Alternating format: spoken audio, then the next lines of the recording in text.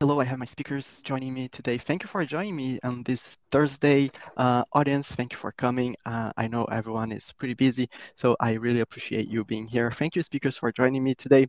Audience, I'm going to do a quick icebreaker with my speakers here, but while I'm having a conversation with them, why don't you, audience, go into the chat and let us know where you're calling from?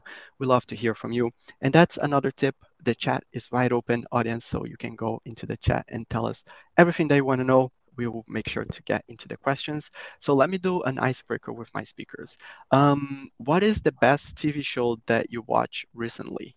Let me start with Mike. Oh boy. Okay. I watched like a lot of people. We watched The Last of Us, which I Oh, thought was really good. that was really good. Yeah. What was your favorite episode? Oh, the second to last episode was very exciting. There's a lot of action, but we also enjoyed, I think it was the second one where they kind of dove into that world with the two characters who kind of like set up their own compound. Yeah, that was fun. That was Yeah. What about you, James? I just binged Slow Horses, which is, I don't know if you know Slow Horses, but really good sort of, espionage drama set in the UK. So highly recommended. Awesome. We have Jessica joining us from the UK. So Jessica, All right, Jessica, yeah. What about you, Tukan? For me, I don't watch a lot of TV shows, but the recent one that I've watched and I loved it is Ted Lasso. Oh yeah, that was a good one. I'm a big soccer/football fan, so yeah, it's a great show. Awesome. So let me put my slides up. We are here today to talk about intent data and how to use them with those amazing speakers. This event is brought to you by the team at Modern Sales Pros. And for those of you in the audience not familiar with Modern Sales Pros, we are the world's largest and highest quality community for those in sales, management, sales leadership, revenue operations, marketing, aka our Modern Sales Pros. And we help our community with live events like this one you're about to experience. We have a robust online forum, and we also we're getting back to in-person events, which is very exciting. And our mission is to create this environment for our community to answer the toughest revenue questions out there.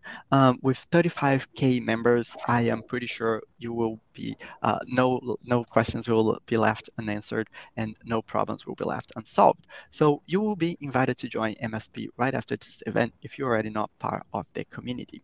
And if you like this content today, you will really enjoy our summits. We have quarterly summits, and we have one coming up in April. So you can join us from April 18th to the 20th. We have more than 20 events planned. There will be more than 5,000 people in attendance. You can hear from 60 plus high caliber speakers like leaders from Sales Loft, Outreach, Gainsight, Stage 2 Capital, and so much more. I am going to drop a link in the chat right now so you can register. But that's enough about other events. Let's talk about this one, how to get the most out of it.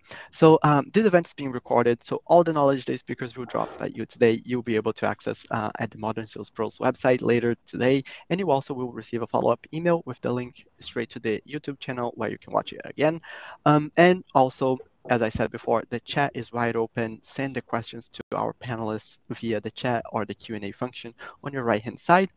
And the greatest thing about this event is our partner. We have SalesIntel sponsoring this event today, and we have James in here from SalesIntel.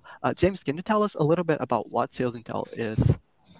Yeah, I'll get into that in a moment in more detail, but we are a B2B go-to-market intelligence provider. We actually leverage account technographic, firmographic information and human verified contact information to make your go-to-market team orders of magnitude more efficient than they are today. We also heavily leverage and integrate intent information, our own news data. We're a partner of Bombora, and we've often worked side by side with our clients with Foundry's data as well. So we're going to talk about this all today, but that's a little bit about SalesIntel. If you're familiar with ZoomInfo, then I'm here to share with you that there is an alternative to ZoomInfo. We are it. Awesome. Thank you for joining us today, James, and thank you, Absolutely. SalesIntel. We always love being with your community. So I always appreciate the MSP community and your support, Eduardo. Perfect.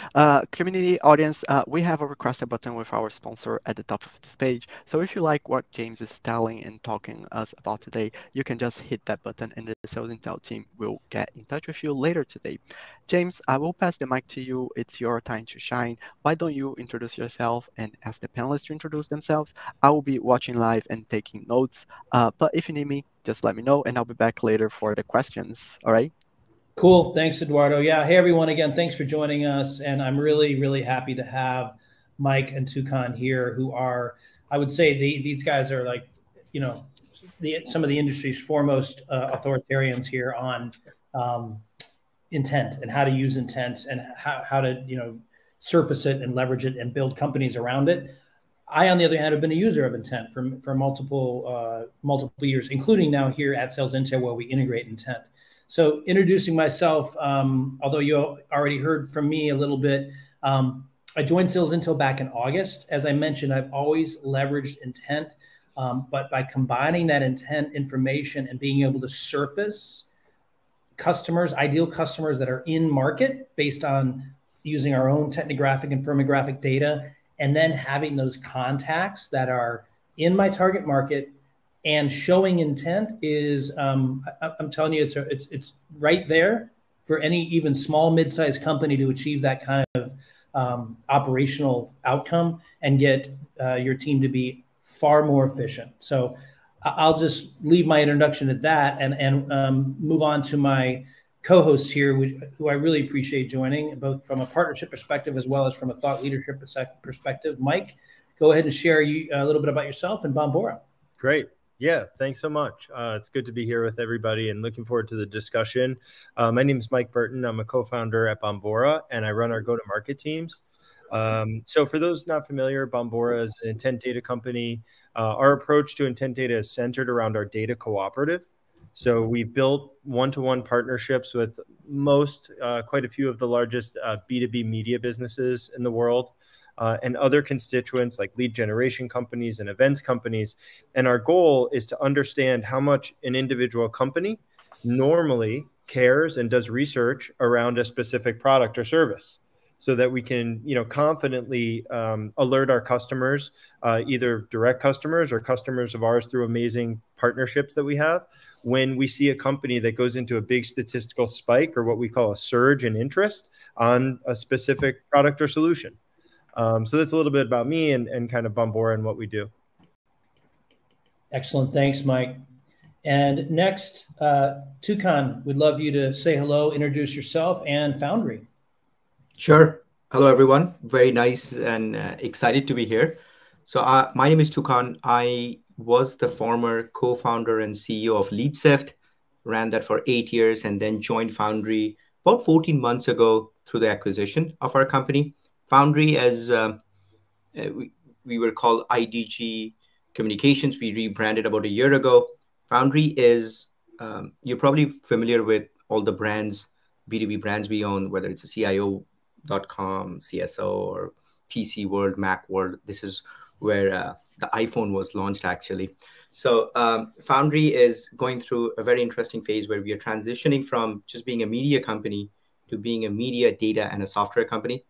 That's where I am currently as a vice president of product. We recently launched our first flagship software, self-serve software product called Foundry Intent, where we are basically, as Mike mentioned, we are trying to capture data, trying to predict the likelihood for an organization to be in market. Our data is primarily centered around our proprietary data. We call it our first party, meaning second party data that we get from people showing behaviors on our owned and operated properties. We host over 1,000 events, capture that, lead generation, telemarketing. We also crawl the open public web, and we have partnership with other publishers capturing their data as well. So that's what Foundry is, and I'm very excited to be talking about not necessarily Foundry, but more around intent data and how it can help. Yeah, excellent, guys. Thanks again. And for everyone listening in, what today was all about was giving you a deeper understanding of intent, right? You've got, again, two of the foremost companies in this area We'll have Mike go deeper on Bombora company search intent specifically. And I'm sure you're wondering, what are the differences between Foundry and Bombora? And I would say that the more intent you've got, the better, right? So this is probably the most powerful data asset that I've seen as a marketer to make your team more efficient. So you're going to learn about the differences in these two different approaches, and Foundry intent is another really powerful signal. We'll then look at first-party intent and talk about that. It is essentially your own website, right? Resolving visitors to your own website in near real time. There's no better signal. We'll go into news and alerts, and finally, company and contact data chains. Now, these last couple signals, you may think, well, those aren't intent signals, but I love the terminology that Tukan shared, where predictive intent, I mean, these news and alerts and changes in a company, their technographics, or obviously changes in their contact profile, right, are signals that should be used by your teams the same way you use intent, because when change is happening, opportunity is there, right? So we'll go through each of these, and then we're going to land with just an open discussion between the three of us, kind of an organic discussion of how, just giving you guidance on how to get started with all this stuff. And certainly welcome you to throw Q&A questions in there. As Eduardo mentioned at the end, we'll cover as many questions as we can. And we plan to leave a good 15, 20 minutes. So hopefully you're all going to be engaged and ask us questions. So I want to hand it to Mike to start off, to go through Bombora intent specifically and give us, a real deep view on where this data comes from, how it gets used. I know, Mike, you're going to go through a case study to show a real world outcome. So I'll let you take it away and just prompt me when you want me to go to the next slide if I'm not staying with you intuitively, right? Yeah. No, thanks. I think I covered some of this just in the preamble earlier, but effectively the first thing that we set out to do at Bombora was get a proxy for what we call the B2B internet. So the internet's a big place. At least 95% of it has nothing to do with B2B buying. It's a lot of cat videos and stuff about the Kardashians.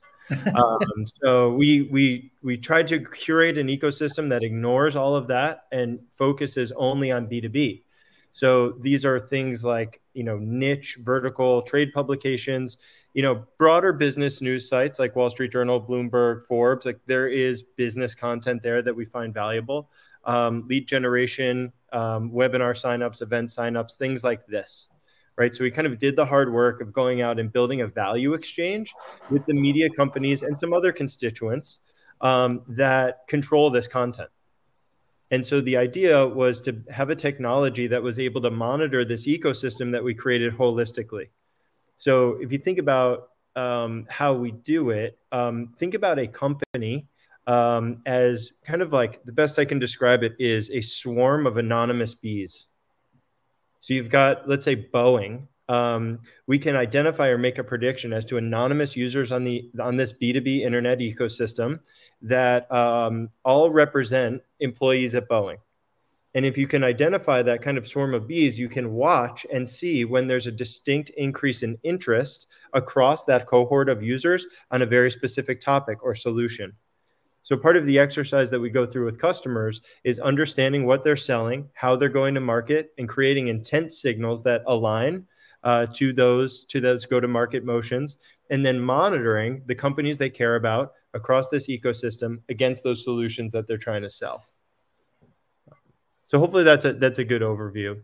Yeah, and I think I get this a lot, by the way, Mike. I love that we talked about getting this clarification out there, right? There's a lot of confusion on on basically the two major flavors of getting this data and making it actionable, right? And frankly, avoiding a lot of false signals, right? I think what you guys do with Bombora is really, I think, at a premium to some of the other techniques you use. So I'm really happy you're covering this for the audience, because for me, I get this question all the time through our partnership. So yeah, no, it's funny when you think about other B2B data types that we all use, we all need, like technographic data or firmographic data. There's differences, of course, in how that data is collected and then ultimately the output, but there aren't these major disagreements between different methodologies and sources, right? It might be, hey, here's a list of companies that we think have installed Salesforce.com. And here's another vendor's view of that. And it's like 70% overlap. And maybe one has better coverage and one you trust the methodology more, but they're not that different. Whereas a vendor's assertion as to who is in market for a product, in my experience, there's not a lot of overlap. So someone is more likely to be right more often and someone is wrong more often. And that is how you're spending your money and your time if you're using intent data. So the stakes are higher, right? It's literally how you're spending your money and your time if you're acting off of this data. So it's important to understand the different flavors. There's kind of, we look at it, and Tukan, it'd be great to get your perspective. We look at it as these three kind of buckets. One is like Foundry or TechTarget or G2 Crowd, where you've got owned and operated properties by usually some type of a publishing business. In the case of G2 Crowd, it'd be a product review site. And that data gets kind of monetized or commercialized as an individual standalone data set. At Bombora, we love that data. We know it's really good. Like, you should be using it if you have the means or the right platform that brings it in, because it's high quality, it's compliant, right? Because that publisher, that they have the rights to actually mine that data. And, you know, it very powerful. You can see exactly how it aligns to a buying process, not always delivering as much scale as some of the other two categories. We have this co-op approach that I just talked through. And then the third category, which is available natively in some of the sales intelligence platforms or ABM platforms out there, is this kind of more mysterious version called Bidstream. And effectively what happens is across the internet all day, there's advertising auctions. And metadata kind of flies off of those auctions.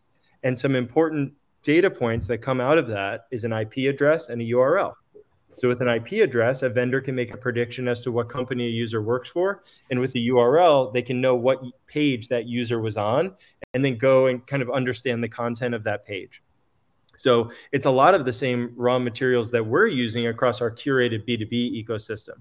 The trouble with Bidstream is it's not a curated B2B ecosystem. It's, you know, a lot of cat videos and the Kardashian news, and they hope to catch some of the rich B2B behavioral interactions that are taking place on our co-op and sites like and all of the IDG properties that Foundry has access to.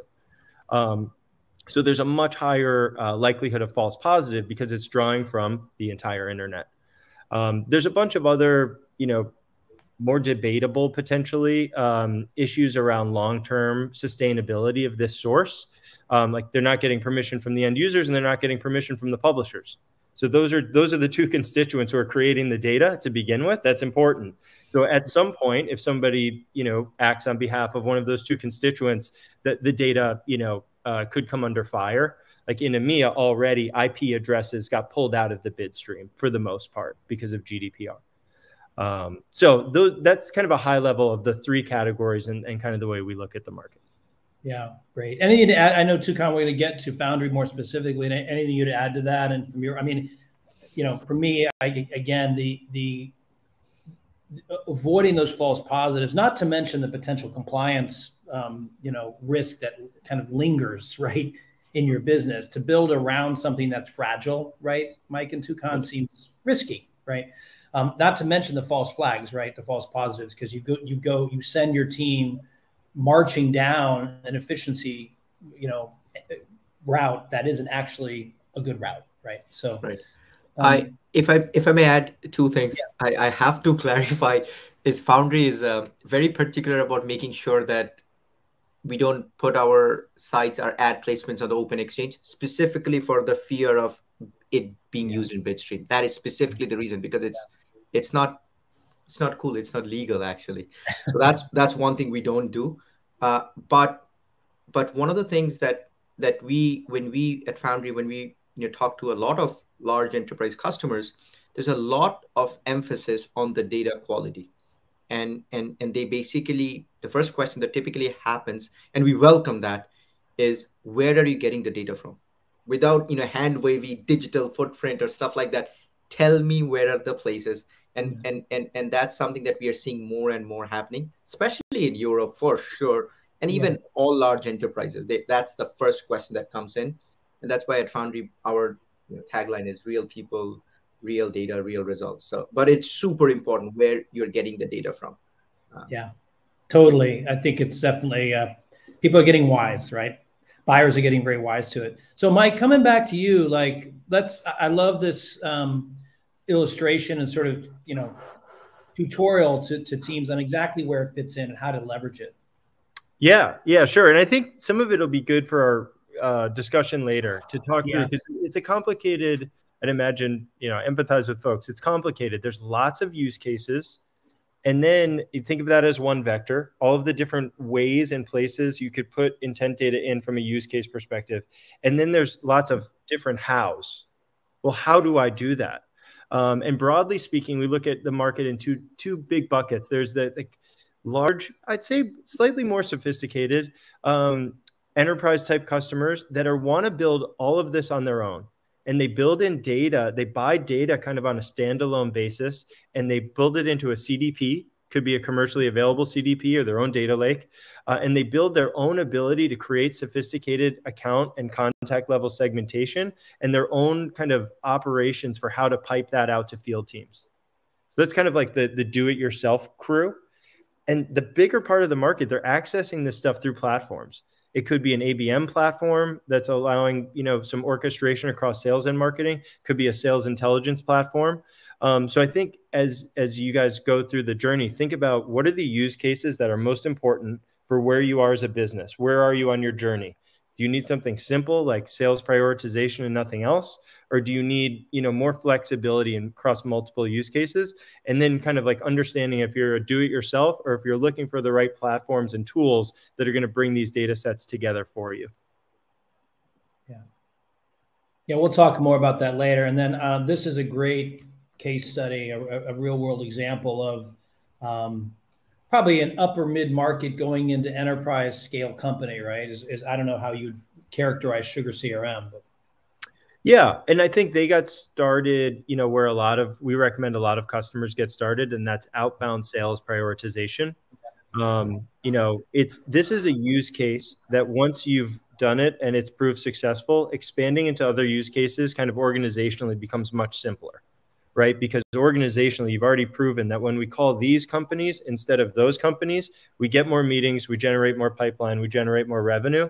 If you can plant that flag of success, then rallying around that data strategy and infusing that same data strategy into advertising, lead gen, key account intelligence, and other use cases becomes much simpler. Like there's not a lot of resistance to it. So, this is a good example of, they kind of started with that, really kind of basic but important use case and saw great success, and then we're able to grow from there. Yeah. Yeah. And then you can see like 10 weeks, 2 million in pipeline, right? And that's huge, right? For, they doubled it essentially where they were at. So I've seen that as well, by the way. I've seen our own company do that, right? In deploying the data properly. So makes a lot of sense.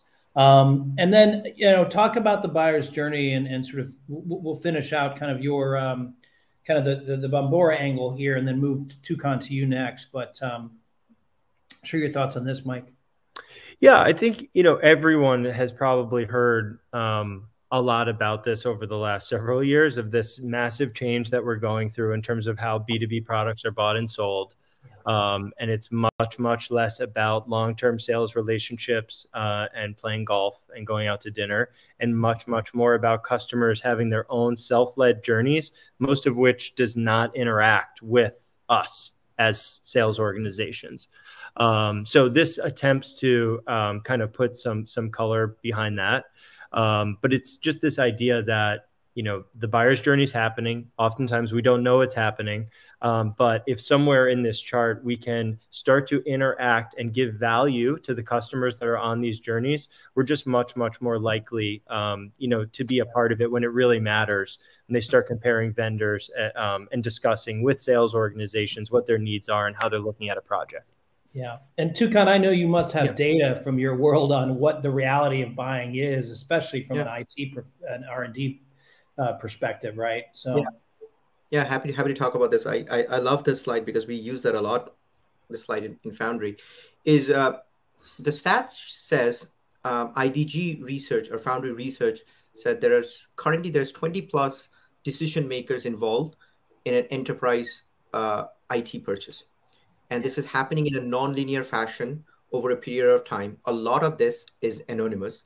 They're not explicitly coming to you. But let's take a specific example, and one that we see all day long. So for example, let's say Pfizer as a company, and you can pick Barclays or whichever company, doesn't really matter, like an enterprise, they want to buy a new firewall system or something like that. It's a big purchase. Typically, the way it would one of the ways it could work is they might hire a new CIO. The CIO comes in, takes a look at the inventory and goes, you know what? We need to double down on our security. We need to upgrade our firewall. CIO basically gives that charter to her direct reports saying, go do research. They all go on their own. Some are doing Google search, land up on Wall Street Journal doing research. Someone go ahead and post a question on LinkedIn. Someone go to CIO.com, read an article. They start reading an analyst paper. They read reviews. They follow someone on social media. They go ahead and attend a physical event, sign up for a webinar. As they get budget, they start hiring for certain specific roles. Then they might come visit your blog anonymously, not do anything, browse, read an article, bounce back. They do the same thing to your competitors. They might watch a webinar again. They read a case study, and then they make a sales inquiry and then go through the sales process, making the purchase. Yeah. Just in this contrived example, you start realizing the buyer's journey is extremely complex. It's way more nuanced than someone reading an article on trends in cloud computing on a publishing site. And when we are thinking of it, and that's our philosophical take, we strongly believe in this, is when you're thinking of trying to predict buying intent, because the goal is the likelihood to buy, you need to look at a holistic view of that. And that's why the stat shows 71% of B2B companies that are over 10 billion in revenue in US use 3 or more sources of data. Some of the large enterprises use 5 or more.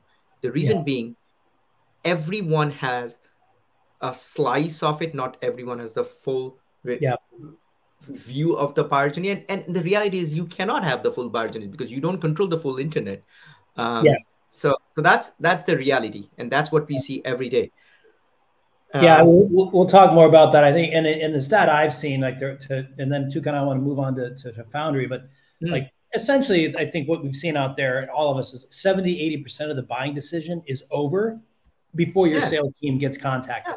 So if you can find that buying community at the 20-30% mark through Foundry data, through Bombora data, right? And like you said, Tukan, multiple sources. Like, why not give yourself every advantage to intercept that buying cycle with thoughtful communication at the 20% mark, as opposed to at the end when you may or may not be in contention, right? So absolutely, I think it's a great way to think of it. So cool. Yeah. So go ahead, Tukan, talk a little bit deeper about Foundry now, second signal. Yeah. So one of the things about Foundry is our data, our intent data story, is the depth and the richness of the data. Because we are a publisher ourselves, we have our owned and operated properties. We have our exclusive proprietary audience that are coming in, doing research, downloading content, talking to us, attending our events, having telephone conversations, all kinds of things, subscribing to our newsletters. We are getting a ton of rich information about people. And a significant fraction of the information is at the level of a contact. And that's a key differentiator for us. And if you think of from activating intent or actioning intent, that is the missing piece. It's great you told me this company is showing intent, but going back to the example of Pfizer has 1,100 IT people in their organization. If I told you Pfizer has a score of 98 on firewall, your sales team still has to figure out who they will be talking to the SDR use case or something like that. One of the things that we do is we actually tell you, oh, by the way, out of the 8 signals you saw in Pfizer, 8 of them were from actually their Virginia office and 2 of them were from Jenny Smith, the director of IT. And by the way, these are other members of the decision-making group we have information on because we have seen other people engage with content relevant.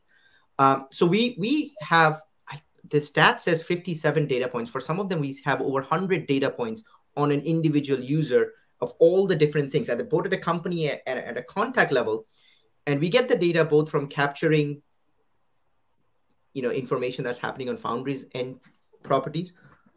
We also Foundry also realized, to Mike's point, there's a problem of scale. Because if you're only looking at your own property, it's rich data, but you don't have the depth of what's happening. And that's the reason, Foundry ended up buying LeadSift and Kickfire to get that scale, to get what's happening everywhere else. And we also have partnerships trying to capture that.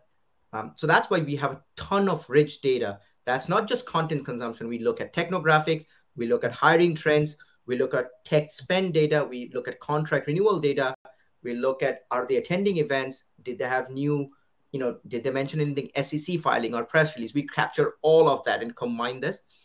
The beauty, and I think we'll talk about this, that Foundry, and why we are excited about the whole spaces, is as we try to capture our own data and partner with companies, Bombora or others, there is a partnership with Bombora, with one of our sister companies, and ABM, Triblio. So as we try to do this, Foundry has the capability then to activate the data. So being a media company, literally you take the data, you click a link, you can run a highly targeted display campaign, or you can do a lead gen campaign. So that's the other piece, I think, of intent that is very important. I think Mike touched on it, and is I can give you the best data possible, but if you don't have a streamlined, clear way of activating it, different on channels, marketing, like top of the funnel, middle of the funnel, or sales, which SalesIntel does, it's not going to be useful. So that workflow, streamlined workflow of the data to activation and then full funnel reporting is key. Yeah, we'll talk about that at the end. And you're right, like the ability to activate, because you have the publisher relationship with these individuals, you can leverage that activation is really powerful. And then, I love the fact that one of the reasons we are so aggressively integrating intent data as SalesIntel is because we can activate in a similar fashion, right, to complement that, right? Because we have the contact data. So that's a great way to think of it. And I think this is a great case study, and it more on the marketing angle, right? So I think, Mike, you did a really good job of sort of articulating a sales efficiency play, right, when you talked about sugar. But talk about treasure data here, Tukan. Yeah. So, and funny enough, treasure data was also using other different intent sources. Remember, I said they used 3 or more on average. Yeah, they were having a bunch of different sources. And one of the things they were doing is we were piping the data into their marketing automation system at a contact level. They were taking these contacts, they were nurturing them through digital channels. And then after they reached a certain score, they would give it to the sales team to say, hey, these are the contacts at these accounts you should be talking to, because we saw them showing signal, these people, and now we have qualified them. Now you go talk to them. They ended up seeing 35% of the contacts move into MQL. This is better than any other lead buy or other things, other channels that they have done. So that's a very well-established process. And the key here was the integration, was piping the data directly into their marketing automation and then activating, qualifying it, and then giving it to sales. We'll talk a little bit about that later too. That because that comes up in the example I'll give is the added power of intent data to essentially your scoring engine, right? You're no longer just in this antique world of marketing activity. Like you're waiting for people to engage with your content. That's really hard these days, right? But intent as a signal, again, it comes earlier and it's actually more powerful. Yeah. So cool. Well, that's great. So anything else? Sorry, anything you would close on there, Tukan, or? No, I see the comment, and there's a comment around it's very relevant on first party intent. I absolutely think the strongest form of signal is someone coming to your website and doing some behavior. One of the things that we do at Foundry, and not to take this shine of what we're saying, is because of Kickfire, we merge that first party stuff. So it becomes super actionable, saying, hey, we saw them doing all these things in second and third party. And by the way, they were also checking out your pricing page. Merging that, changing the score is super. That is the key. Yeah, absolutely. Yeah, you've got someone, and I mean, that's the ultimate signal. I mean, look, so first party intent, right? A lot of folks are familiar with it, but this is obviously the ultimate form of intent. I think the limitation here, to be honest, right? This in isolation, a lot of people start here and they're like, oh, I'll just get first party intent. Look, by that time, they're really late in the process probably, right? So it's a super powerful signal. We love it, right? We use it ourselves, right? Every marketing team uses it, but be aware that it's really most powerful when complemented with a more scaled signals like you get from Bombora and Foundry, because you're going to be able to see that intent earlier in the buying process, and then you hopefully are influencing them to actually come to the website. Then you see them hit the website, and then now right? You're building that momentum with that particular buyer. So it's a very powerful signal, but be aware it's going to be lower scope. There's going to be less scale to it, right? And it's a signal that when layered on top of the broader, more scalable, more early market signals like you're getting from Bombora and Foundry, that's the way to use it. This is really easy to use. I mean, essentially it's a snippet of code. Here at SalesIntel, we provide it as part of what we do, obviously, in combination with intent data.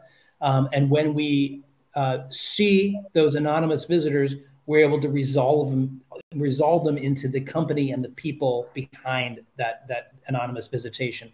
And this is first party. You're well within your rights to understand and know who's visiting your own website, right? And so that gets resolved, and you can take action accordingly.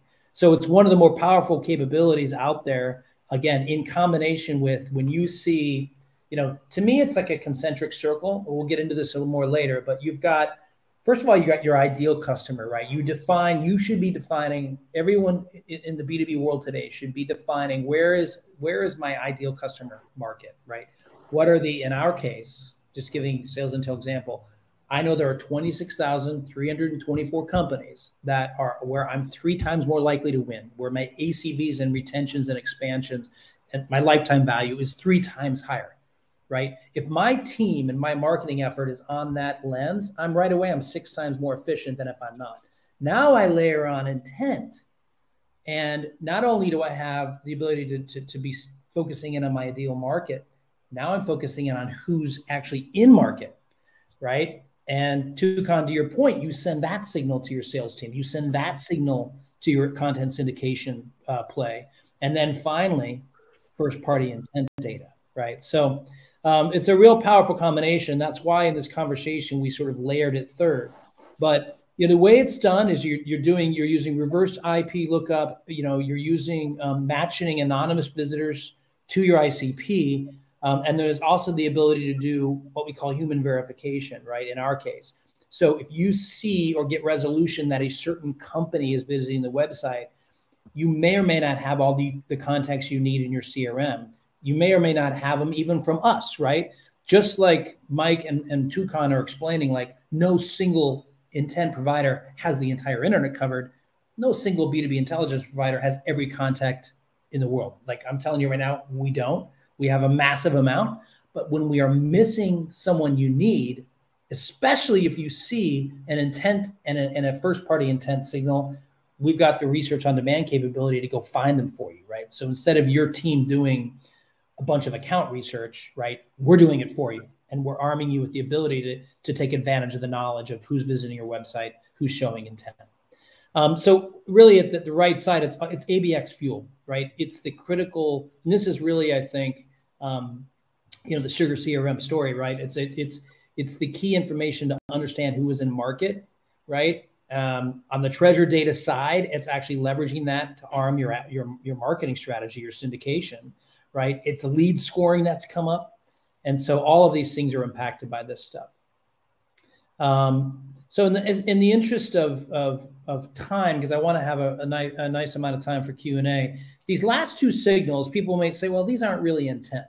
But again, as I led off the discussion, when you operationalize how you use intent, there's a lot of other signals that get operationalized within your team the same way and can have a lot of impact. One is absolutely news and alerts. So we have actually at SalesIntel, you've been noticing we've been building out and getting far more robust in our contact database, in our technographics and firmographics data. And now I'm sharing with you, even ahead of our press release, that we have our own news and alerts capability now being launched in April, and it's in beta with customers. Why is news and alerts so valuable, right?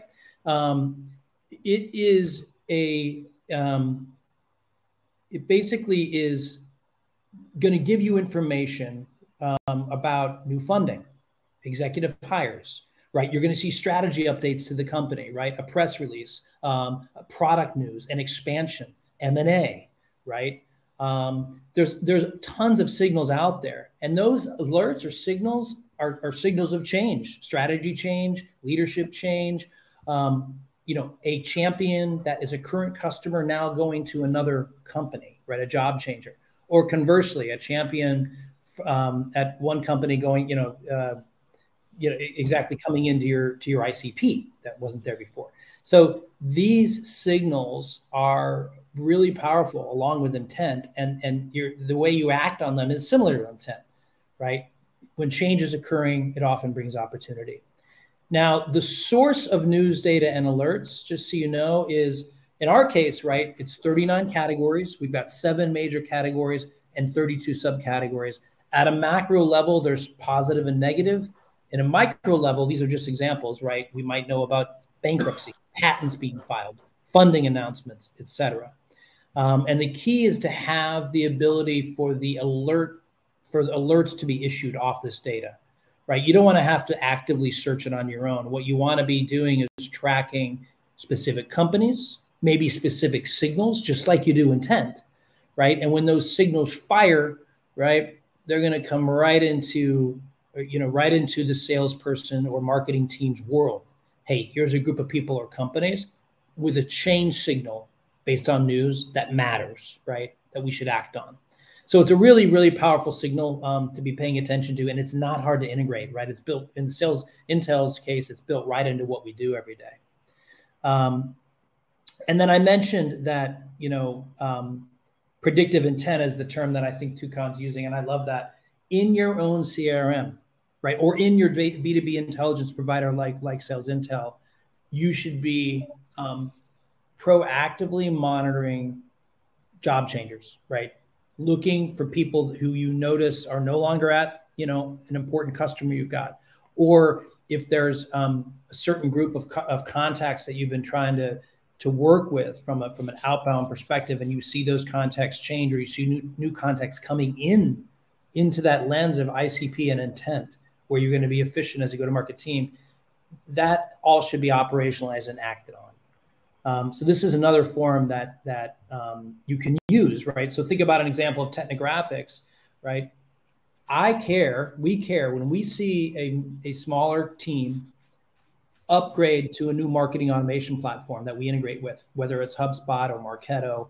That is a great signal for us. We're getting a sense that their marketing capabilities are moving, they're up leveling, they're becoming more sophisticated, right? And we are a really good fit for a company that's moving into growth stage, right? That signals powerful to us. So I just simply monitor using my own data. When I see a new group of companies suddenly adopting a marketing automation layer, now I can fire off an entire campaign against that, because it's a moment of change. And I know our data integrated into that marketing automation platform is going to make them more powerful. So those are just a bunch of other examples of signals. And I think with 16 minutes to go, guys, I think let's round it out here with a panel discussion. I think, I'll start it off with questions to, I guess, Mike, we'll start with you, and then Tukan, I want you to comment in the same way. But a lot of questions, a lot of people think intent is really complicated, hard to integrate, hard to operationalize. We talked about a lot, right? We got pretty deep in the weeds, but let's bring it back down to earth and be like, how do you get started? Mike, how do you get started? Maybe different flavors depending on the company size you are, but why don't you take a shot at that, and then Tukan will have you build on that. Yeah, I think I mentioned before these kind of two vectors. One would be use case and the other would be how. And so look at kind of where you are from a maturity perspective and think about the use cases that make sense. So if you have a big demand gen budget and that machine's kind of running, then putting intent data into that part of your marketing funnel might be a great place to start. Yeah. If you're earlier on and maybe you have a small SDR team, but you don't have a big marketing budget, then outbound SDR could be a good place to start.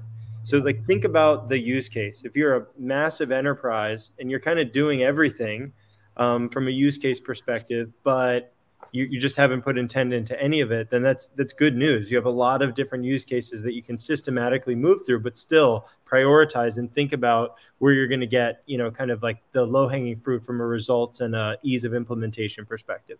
Yeah. One of the good questions in the chat was like, okay, let's say the answer is outbound sales. And it often is, like 50% of the time it is. If that's the answer, then how do we get them to do it? And what we advise is to start small.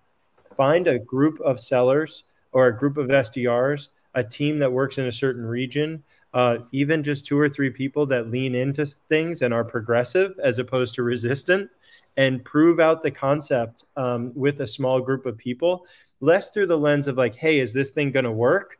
More through the lens of let's work out the kinks of this thing. That's just clearly a better way to do it. Whether that's, obviously, if you're using multiple forms of intent data and the data that's coming from your website, you're going to have better results calling on those companies than calling on random companies, based on firmographic data. Yeah. So I guess from a sales perspective, my advice is start small. Yeah. Yeah. Tukan, how would you advise people to get started? Yeah, if I may add one thing to what Mike said, from an SDR outbound perspective, it is a very common use case. At least in LeadSift, we saw that definitely more than 50%. And that's the easiest way to get started. But one thing to keep in mind is expectation setting. One thing that we heard a lot of the times is, when they think of intent, they're like, okay, so these guys are going to buy my product. So in the example that I gave people were, let's say previously, if you're reaching out to 100 contacts just based on firmographic data, and you book 5 meetings, for example, right? 5%. With intent, if your expectation is you're going to book 50 meetings, you're going to be disappointed. It might happen, but it's an outlier. That doesn't happen. So what we say is, well, 2 things.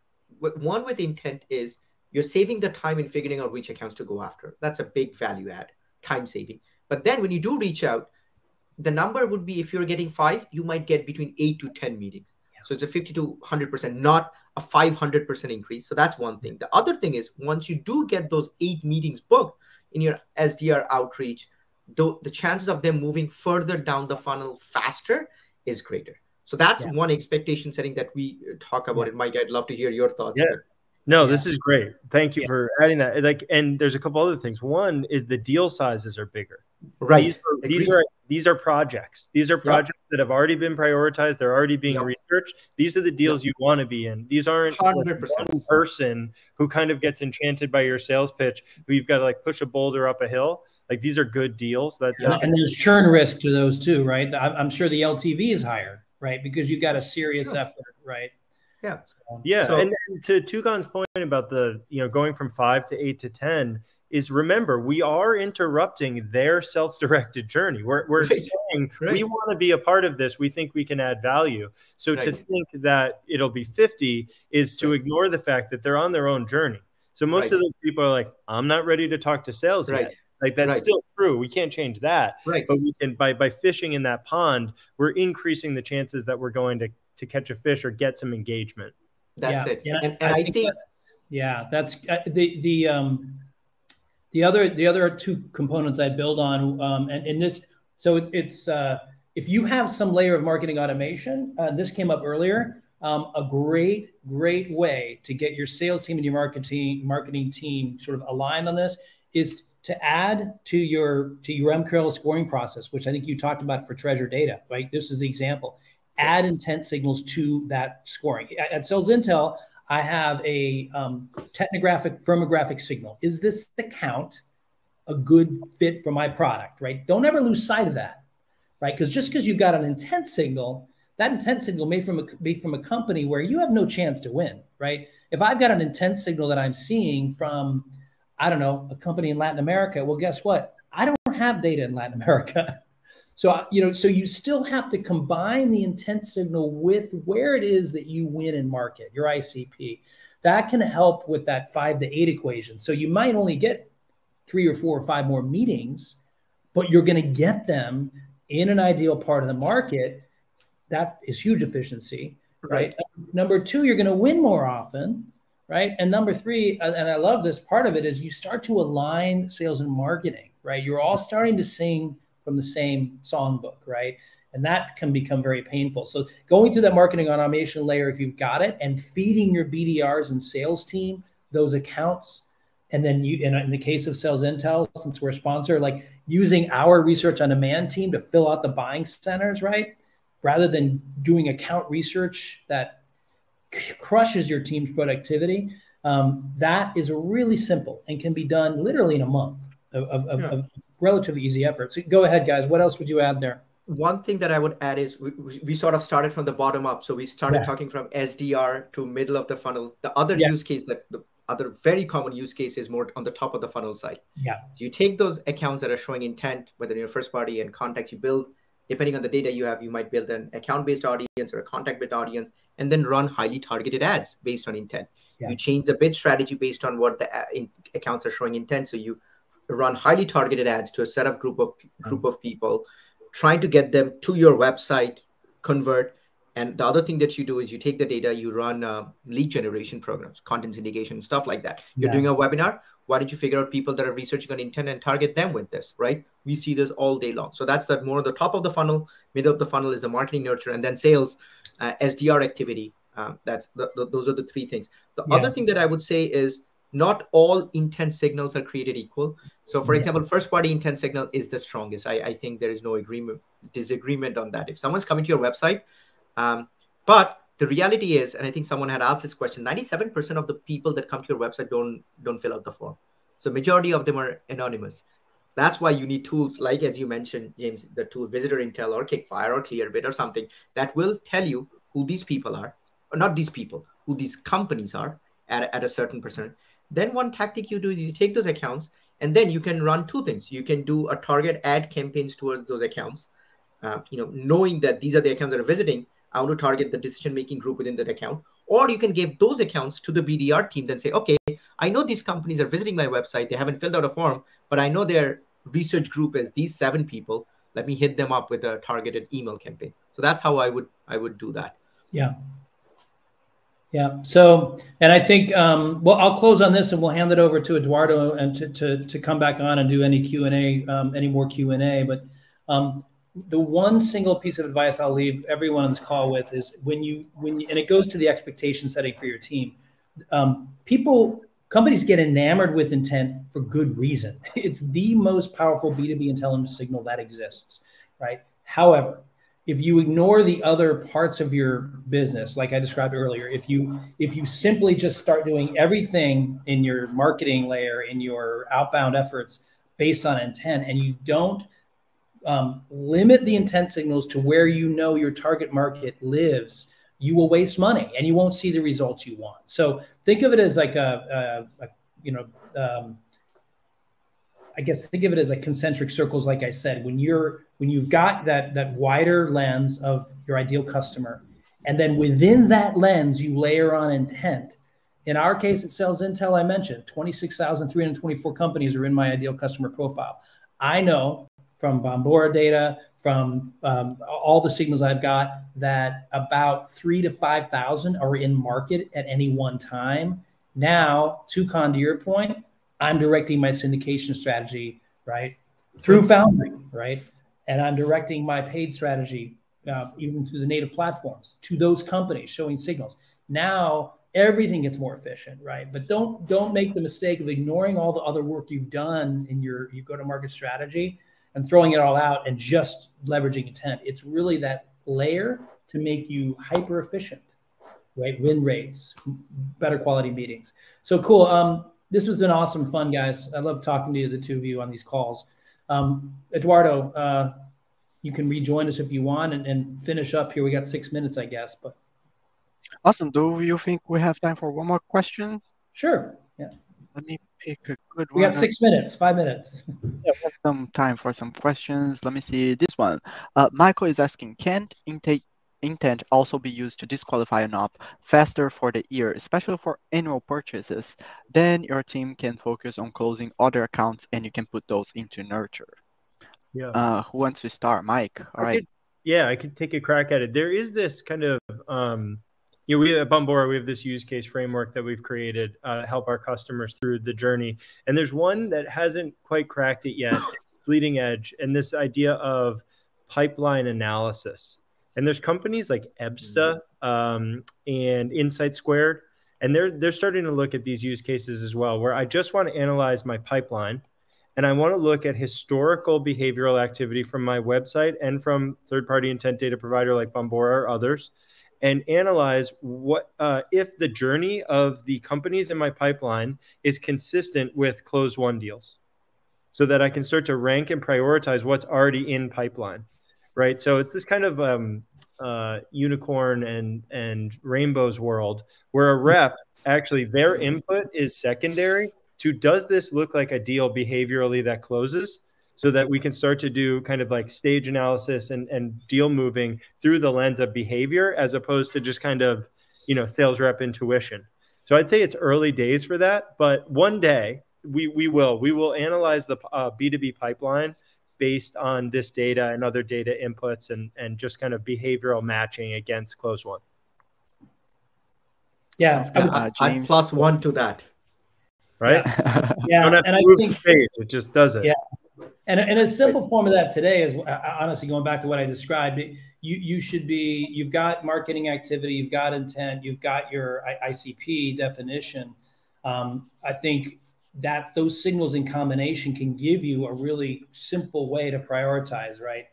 So it's a rudimentary version, Mike, of what you described, but it actually, it works really, really well. I think people are forgetting, like, you're no longer beholden to just the decades old marketing activity score for your MQL, right? You've got a lot of other data to use that can be a good indication of, is this a deal that's going to close, or do I just nurture it? And because my sales team's time is so valuable. Cool. We have time for one more. Let me see. Janet is asking, how do you actually get the sales team to actually use this data for prospecting and outbound, especially a smaller team where there aren't any SDRs? That's a tough question. Let me hear from Tukan. Do you have anything to say to Janeta? So that's the thing, right? How do you do prospecting when you do not have SDRs? And James might be a better, like, SalesIntel might have an interesting use case. The one that I think of, a low-hanging fruit that we actually used at LeadSift, because we didn't actually have an SDR for the longest time, we were actually taking those lists and uploading a list of accounts and contacts that are showing intent, and we were running paid social and actually Google ads. So we upload that list of people and companies, build a custom audience on Facebook, LinkedIn, and Google, and run targeted ads. That's scalable. It doesn't need SDRs. The goal is to, and all of those ads were not awareness ads, were basically book a meeting, because we were trying to replace the SDR. So that's one way we have done it, very successfully. Very high conversion rate, high click-through, lower CPC. But that's one way we have done it ourselves without an SDR. I'd ask if the AE, so there's no SDR, are these AEs doing outbound today? Right. If yes, good. Then work with the progressive ones that are open to this and do a small test and prove that it works. If they're not doing outbound today, don't do it. Yeah. Because we don't want to be in the behavior changing business. We want to be in the account changing business. Right. We want to just put these accounts, these better accounts, into the workflow that already exists. Yeah.